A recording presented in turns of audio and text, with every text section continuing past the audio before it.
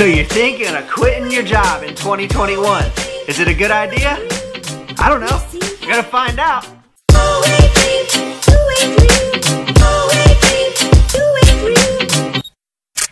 Okay, so this is my specialty. This is what I help people do. I help people quit their jobs, start a business, and live a life of freedom and wealth. So, I'm an expert. I know what I'm talking about, and that's why you should listen to me right now. So listen up. If you're thinking of quitting your job in 2021, here's some practical things that you should get in place before you do. The first thing is you have to count the cost. Anytime that you're thinking of making a big move like this, you've got to see how it affects you, not just financially, but how's it going to affect you emotionally? How's it going to affect you spiritually? How's it going to affect you physically, right? When you become an entrepreneur, you have to be self-disciplined. You have to know what to do and when to do it.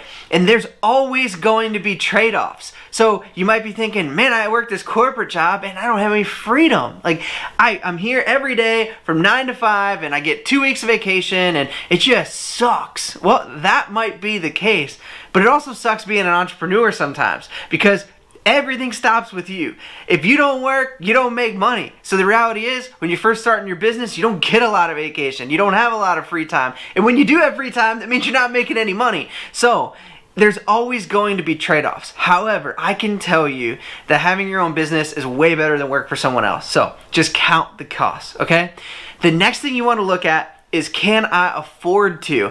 And the reality is you're never going to be ready to do this, but you've got to have a plan. You've got to know where's your money coming from. You got to know how you're going to get the work, how you're going to get the contracts, how you're going to get the jobs, how you're going to sell those products that you want to sell.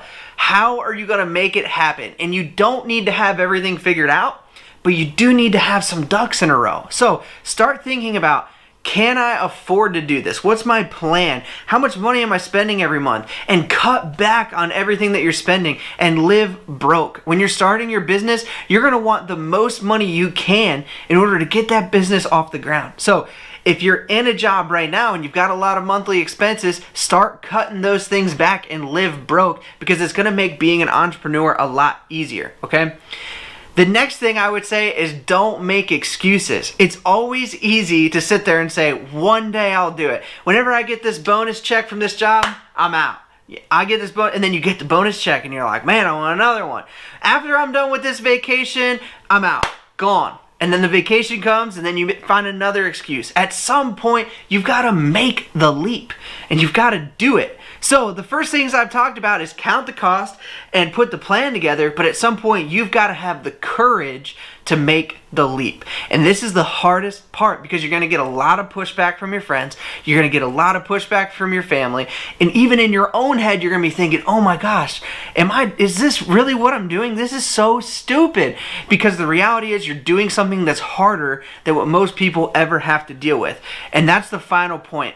Is quitting your job and becoming an entrepreneur, you're going to experience hard things, and that's a rite of passage. So if you're experiencing resistance, if you feel uncomfortable, if you feel like you're doing something stupid, you probably are, but that's going to lead to really good things in the future, right? So it's a rite of passage. If you're feeling that way, good.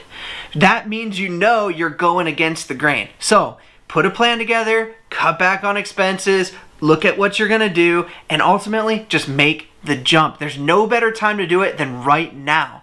Hey, before you go, hit that subscribe button. It would mean the world to me. Let's go!